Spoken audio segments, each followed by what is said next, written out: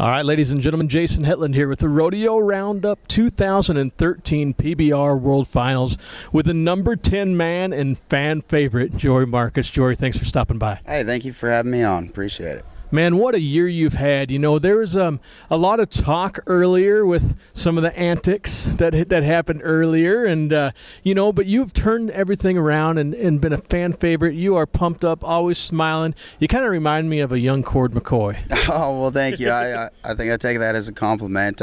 It's been a great year so far. I mean, I was called out for kind of being what they call Mr. Excitement. I'm just Jory Markiss. I'm me. I'm happy to be here. I'm here to have a good time, and I love my job. And I'm not sure everybody knew how to take it first. I never seen anybody smile and walk away after they got bucked off, but I know how hard I work at this, and if you bucked me off, you either got a bucking son of a gun or I just had a really bad day. That's right, and we talk about the Mr. Excitement and the antics. Now, your chaps are a little bit different than most others. Tell us a story about those. Well,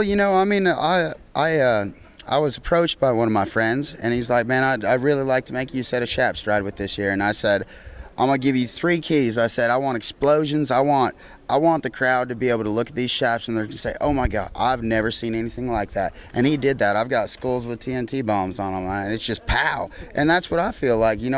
Every time I get on a bull, I slide up to my rope, and I'm going to explode at him every second. And so it just suits my personality just right. You sure are, and you're exploding on tour, sitting number 10 going into night number 1 tomorrow night at the Thomas & Mack.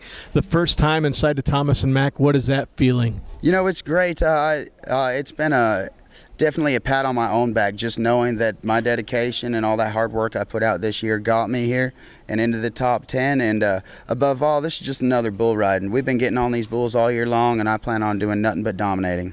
Dominating and taking home $250,000. That's if you can win every round. And if you win the World Championship, it's $1 million payday. It is. We all want that $1 million, but we're just going to take it one bull at a time.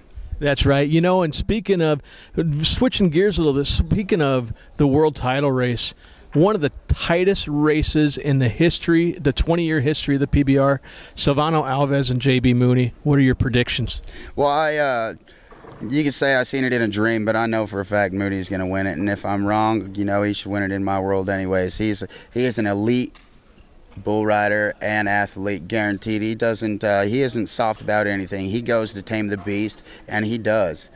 And in my mind, that's why he's a cowboy, is because he does what everybody else can't do. Definitely. And so many things happening here. How do you keep focused on each night's performance with so many ways that you're being pulled and twisted and having to go here, having to go there? When do you get time to relax yourself? Well, I didn't know we got time to relax. I thought this was finals, and that was the rush of it. This is what we all been waiting for and working at all year. All the PR and the opportunities to talk to everybody is, it's great. And as much as it takes our mind off of bull riding, we're talking about bull riding, and that's what I love to do. So whether we were here or, at a restaurant having a bite to eat, we'd probably be talking about the same thing. That's right. And, speaking of finals, most of the guys in the PBR here take a week and a half off to relax and get healthy before the World Finals, but that's not Jory Markiss's style. Not at all. What happened this last week here? Well, I went to the Canadian Finals right after our Built Ford Tough event in Hollywood. I ended up placing 3rd there. My whole idea is just because this year's ending doesn't mean I can't get a head jump start on next year. I plan on being a world champion, but legend is what I'm here for. And a legend that you are becoming early in your career, and we wish you the best of luck. Ladies and gentlemen, this has been Jason Hetland with ForTheRide.com and the Rodeo Roundup with the one and only Jory Markiss.